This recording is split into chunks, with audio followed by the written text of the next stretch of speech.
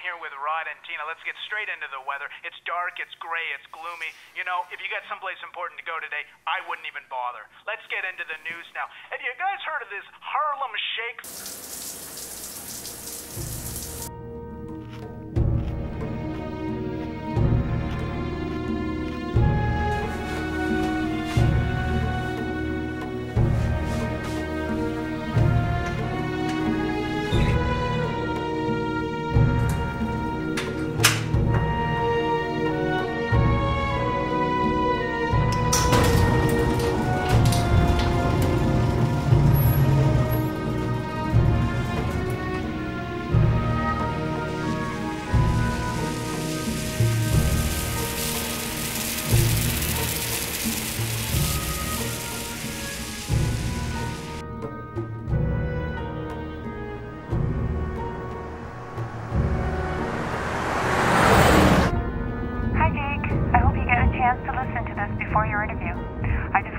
Remind you I'm cheering for you.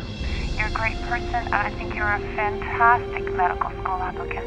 I know how nervous you are, but you can do this. I wish you felt the same way, hon. The other interviews didn't go as well as you wanted, but aside from throwing up on the interviewer at Mac, and then maybe again in Toronto, it's really not that bad. Honey, you've worked really hard. The worst thing you could do at this point is put too much pressure on yourself. I know you're nervous, but as long as you try your best, what could possibly go wrong?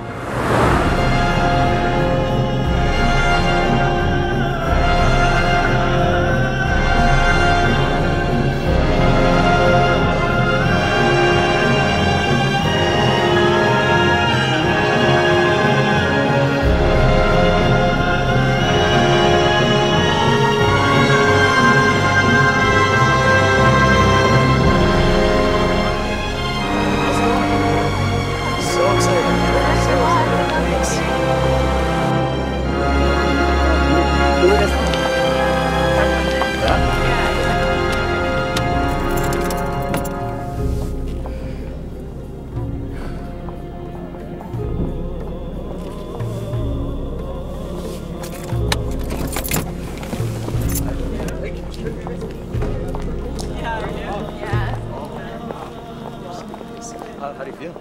Have you done your campus tour yet? I wonder if they'll see anyone we know here. I don't know. Hello, I'm Jenny. What's your name? Hi, Jenny. I'm Jake. Oh, you're absolutely going to love it here. I can't even begin to tell you about half of all the amazing things about Schulich. For one, they do the best job of salting the sidewalks in the winter. It's like they know your boots, though extremely fashionable, aren't really built for grip, and so I'm like really appreciative of that, you know? Oh, and did I mention that the school is completely fine if you want to submit your assignments either written or printed? Some schools are really anal about that, but at Schulich it's just all about being comfortable, being yourself, not being judged. It's all that really matters. Oh, and the students here are completely not the judgy type either. I mean, I have friends with parents from like 10 different countries. How many people are interviewing here? I'd say about 400 or so, so if you think about it, it's not really all too bad. Just think of it like this. You have a 1 in 400 chance of winning the $1 million lottery. Oh my god, that could be amazing. That'd be so amazing, right? But honestly, even if I did win the lottery, I would still go to Schulich. I'd just open up a boutique, maybe sell like all the latest fashion trends, you know? The school's completely accommodating things like that. And speaking of accommodating, they also completely cater to your learning style. What's your learning style? I'm an EFMJ, and my best friend Jill is an IT.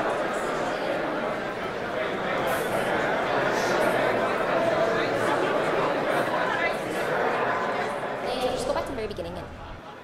Are you okay? You're not looking so good. Did you forget the 7 Canada rules? Do you want me to recite the first chapter of Doing Right? I need a bathroom. We have 5 different bathrooms. We have one which is more social, one that's more tranquil, and one that's also more spacious. What's your personal preference? The closest one. I know just the one.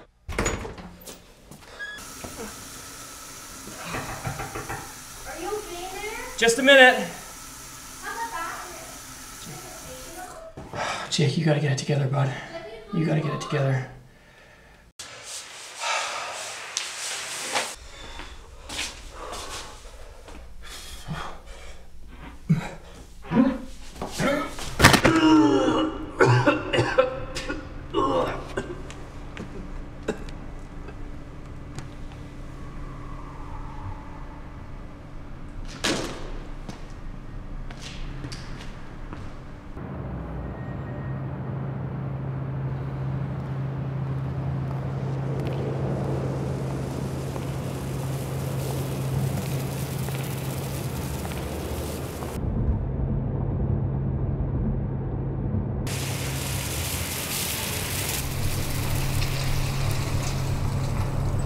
You seem lost. I was just somewhere else. How odd that you were somewhere else only moments ago, yet here you are. I presume you need an exit. Yes, please. I can't be here right now. I've got to get back to my interview. On the other side of this vehicle lies a hallway. At the end of the hallway lie 3 doors. Take the center door. It will lead you away from here. Funny thing about doors. Although you're sure of what you leave behind, you're never quite sure of what lies ahead. Simply a word of warning. Jake.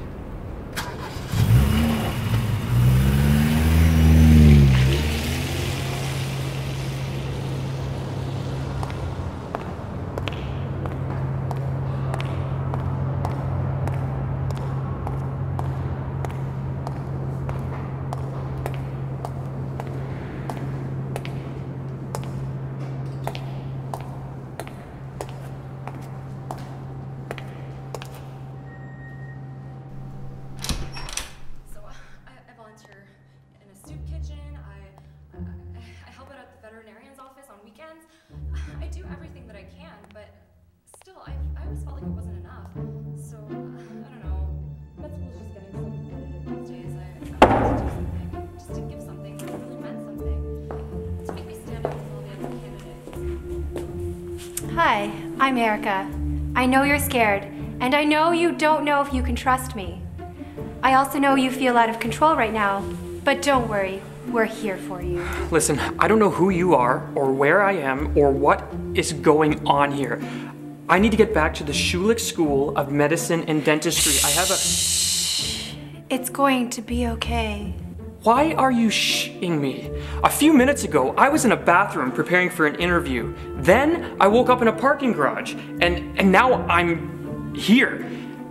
I don't know what to do. You don't have to do anything. Just come in and have a seat. Okay. What choice do I have? Now, where were we? Oh, right, Sonia. Please continue. So, I already donated 1 kidney to save my great aunt, and for whatever reason, they wouldn't let me donate my other one to save my friend. Why doesn't anyone understand my need to give? Okay, that is ridiculous. Shh. This is a safe space, which means it is all about respect. That means you can't speak unless you have the stethoscope. Thank you, Sonia. Who's next? Hi, everyone. My name's Mehul, and I'm a pre-med. Hi, Mehul. I haven't checked pre-med 101 in 5 days.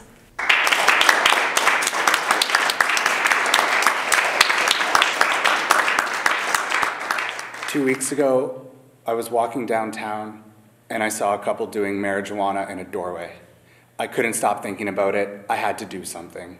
So I opened a needle exchange program out of my garage. And this summer I'll be going to a small fishing village outside of Pyongyang, North Korea, where I'll be adopting my 4th orphan. Here's my favorite. I found her wandering in the Great Wall. Ooh, nice. Oh yeah? Well, I'm gonna be a urologist at Johns Hopkins. To get my foot in the door, I spent 6 months on the streets of Baltimore. Guys. These behaviors are problematic, and you are not holding the stethoscope. You are all here because you want to change. These behaviors are the reason why you find it difficult to form and maintain relationships, and the reason why people find you unrelatable and weird. That will look bad on an application. Are you guys serious right now? Do you even hear the words that you are saying?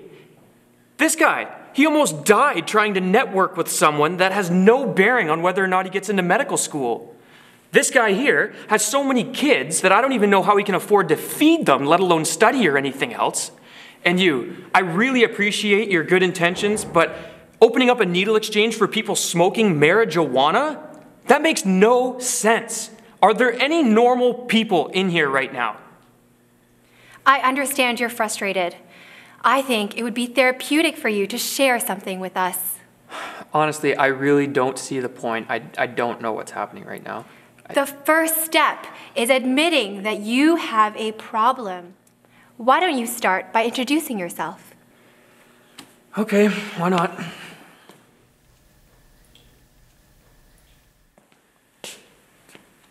Hi, I'm Jake. Go on. Hi, I'm Jake, and I'm a pre-med. I'm doing a physiology undergrad. I really like medicine, been giving it a lot of thought. I think it's where I want to be.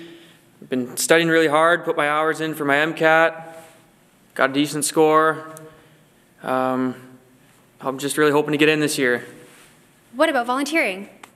Yeah, I did some volunteering at the end of third year at a soup kitchen. Did you work more or less than 500 hours? More than 500 hours? Did you cook or serve? I served, okay. Jake, have you ever done anything meaningful? I mean, now that I think about it, it's not so much about the time spent, but the difference you make. I didn't spend a lot of time in that soup kitchen, but I'd like to think that the time I did spend meant a lot to the people that I worked with. People like George. George had come in, he was really down on his luck. He had just lost his wife, his car broke down, lost his job. I was just helping him down the stairs one day, and we started talking. Things just started coming out. Now I know that conversation isn't going to help him bring any of those things back, but I'd like to think that what little I did made a big part in his life. Made a little bit of difference, you know? Oh, time's up.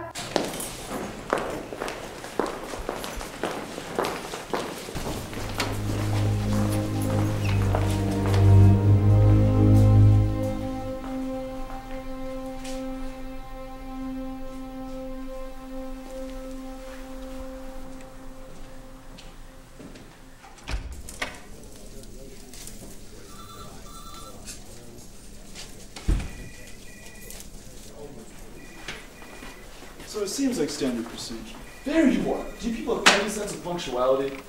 So, here at the Almsize Verifier Call Center, we represent the first line of defense against liars, criminals, and Queen students. Nobody slips through the cracks. The coffee, Mr. Dinza. There's cream in here. Somebody fired this guy. So, as I was saying... She said ping pong is a sport. Denied! And right here, we have the field team's command center. Field team?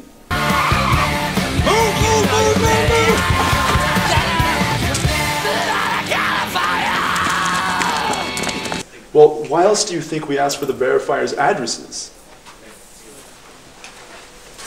So, over here is where the initial screening process begins. For example, less than 48 spots, shredded. Wrong address, shredded. Misclassified activity, shredded.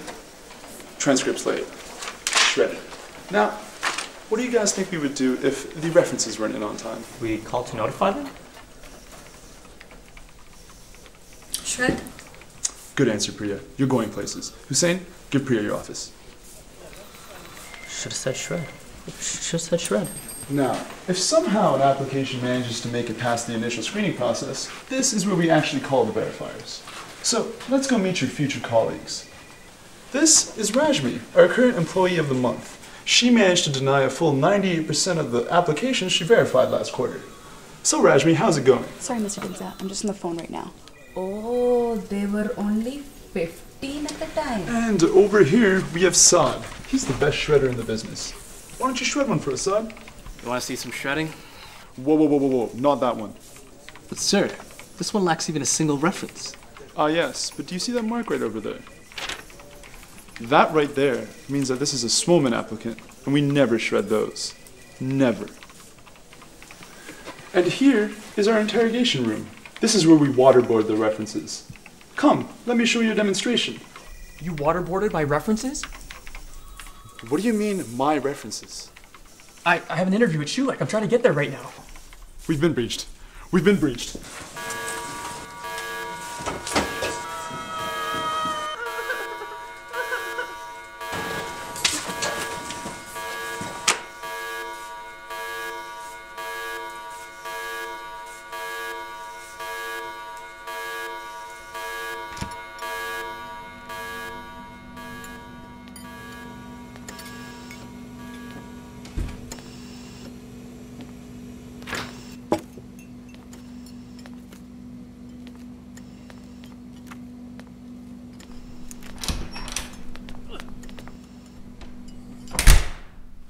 wrong with you, man? You can't just be walking around like that. It's dangerous out there.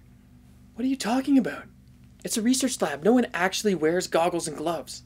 No, the researchers. Look closer.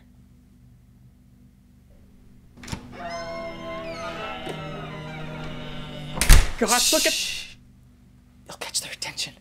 Don't startle the researchers. Don't startle them. What happened to them? Why are they zombies? This is a research lab. What did you expect? Happiness? Ponies? This is what happens here. The long hours, the lack of sunlight, the chemical exposure. They all take their toll. No, I gotta get out. I can't be here. I gotta get I to know, the interview. I know. I had it all. A sharp mind and a bright future. Dear mother made damn sure to breastfeed me until the age of 4, so I reached my intellectual potential. And I did. And then, at the age of 12, I decided I wanted medical school, and nothing could stop me. I became the perfect applicant. I was wanted across the country. It all changed in the spring of 05. The morning of my interview at Schulich. What happened? I was wearing a suit like yours. It was just like yours. I walked into my interview. I had it. It was my destiny. And then they asked me, why do you want to be a doctor? And I told them, nurses. Daddy always told me, Joseph, you tell the truth. And I did it. I did it, Dad. Where am I now? What can I do when I don't get into medical school? What can you do but research? Wait a minute. You've been here for 8 years? Why haven't you tried to escape? I mean, anything's gotta be better than this, right? You think I haven't tried to leave? You think I didn't have a life outside of this? A family? Why don't you try to walk out of here? It's not that simple, man! You can't just leave! As soon as you try, they start tempting you with new grant proposals and first author publications, and then you're right back where you started. Aren't the zombies a problem? Oh. Yeah, the zombies too. But it's too late for us. We've been here too long. We're stuck here. Forever. It's almost sundown. Before the researchers get active, I'm gonna have to teach you how to harvest the agar so we can make a tasty stew. What? Joseph, I don't want to harvest agar.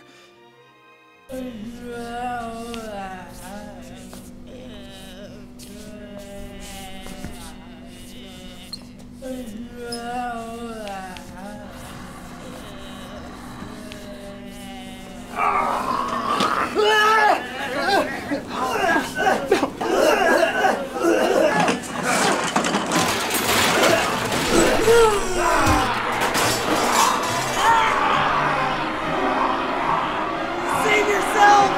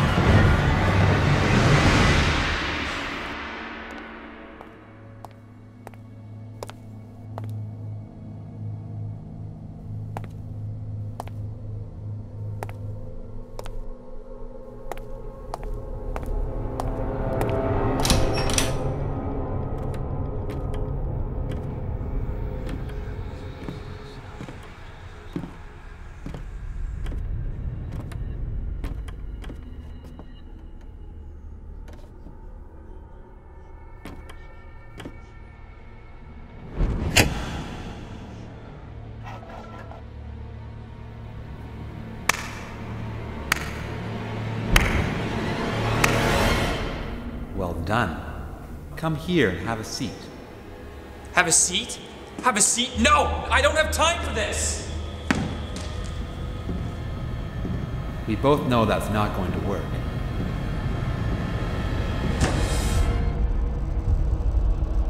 Are you ready to have a seat? Who are you? Hey, I recognize you. How could you not recognize me? I've been with you the whole time.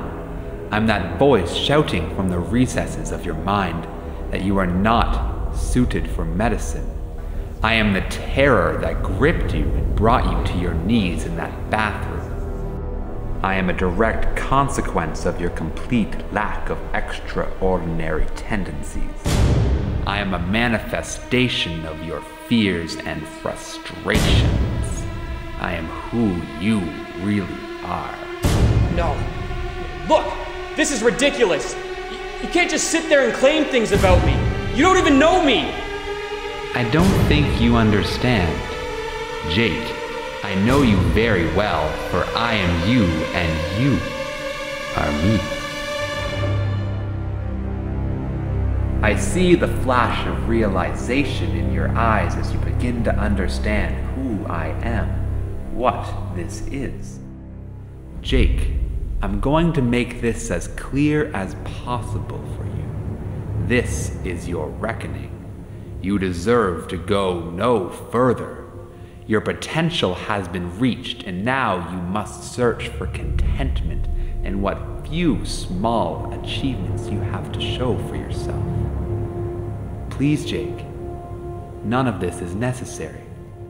Stay here and enjoy the tranquility of failure. Stop here. I have only your best interests in mind when I... No. My whole life has led to this moment.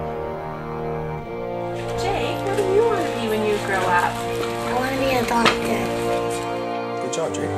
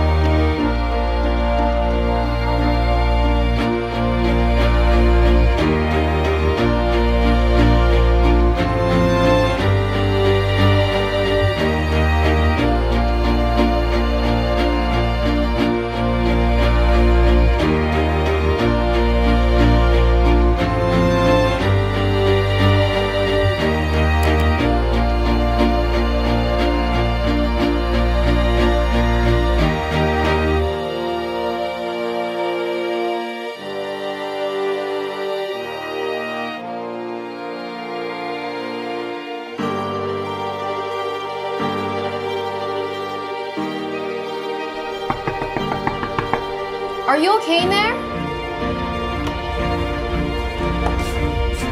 I'm ready for this.